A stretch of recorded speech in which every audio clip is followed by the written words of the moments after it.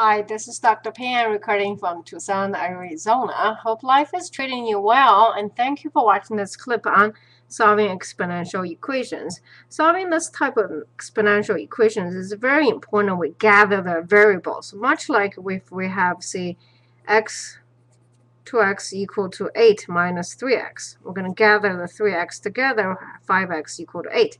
We're going to do the same thing here. Now, the only problem is the x is on an exponential term. However, here's one thing we can do. 2x minus 1 can be rewritten as a division. Okay, this is no surprising because if I have x squared divided by x, that is, you know, it's equal to x. Another way to do it also is x2 minus 1, because the exponents, when they're dividing here, same base but dividing, is equal to subtraction on the exponents, which is equal to x to the 1. It's exactly the same answer as you would get otherwise. Okay, so over here, I rewrote 2 to the x minus 1 into 2 to the x divided by 2 to the 1.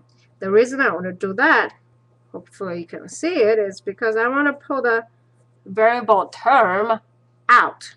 Okay, so the first term is half is left, minus 1, because if I multiply them together, I have 2 to the x divided by 2 minus 2 to the x. Okay, I get my stuff back. Then I have 2 to the x times minus half equal to minus 8. And from there, it should be pretty easy to solve. 2 to the x is equal to positive 16, or x equal to 4. There. Okay. Now let's check our work over here. It's always good to check your work.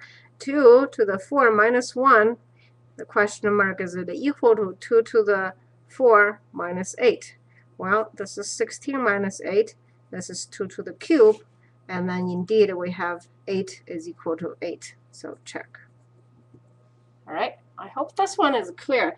It's a relatively simple problem once you get to the idea of it.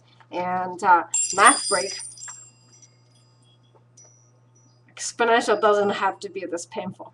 All right, back to math. So like I said, you still do the same thing. You gather all the variables together, and so you can apply the similar pre-algebra stuff you learned before. Okay, hope this one is clear. Once again, from Tucson, Arizona, this is Dr. Pan, making learning math fun, at least trying to. Please comment or thumb up if it's been helpful.